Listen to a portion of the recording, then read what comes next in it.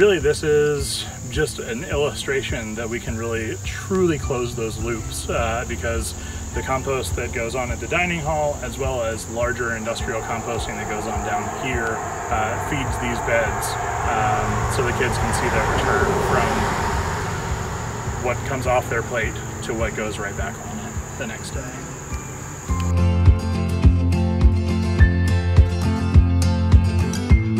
So we have, for the outdoor school, we have a 3-hour-long class on sustainable gardening and beyond organic gardening.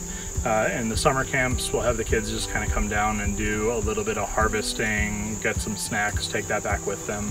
But really it's all about showing them that you can garden, it's not rocket science, and just encouraging them to get their hands dirty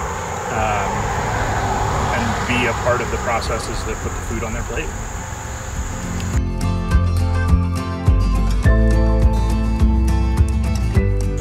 So this little garden, we're at right about an acre of land, and we produce about 1,000 pounds of food every year that go directly into our dining halls.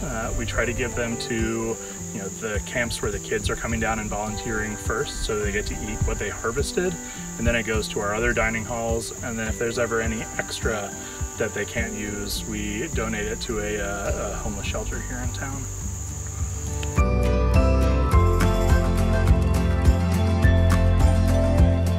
Connections is a really good word, because that's really what we're trying to instill in the garden, is that not only do we eat, but we're part of food systems. And so trying to connect people to their food, which is something that we feel like people really distance themselves from.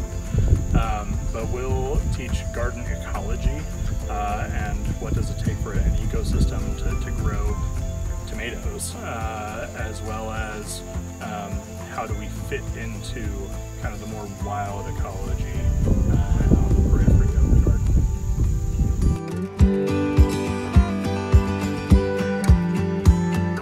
It's very age specific. Younger kids, nursery, the youngest campers that we'll have are really great at harvesting beans and okra and kind of the bigger stuff. Once you get into 5th grade and beyond, they can do everything. It just takes a little bit of trust. So we have them plant in our greenhouse, we have them plant out later in the season, they'll weed, they'll harvest, they'll turn beds over, and they'll also help us put in cover crop and prep for the next year's growth.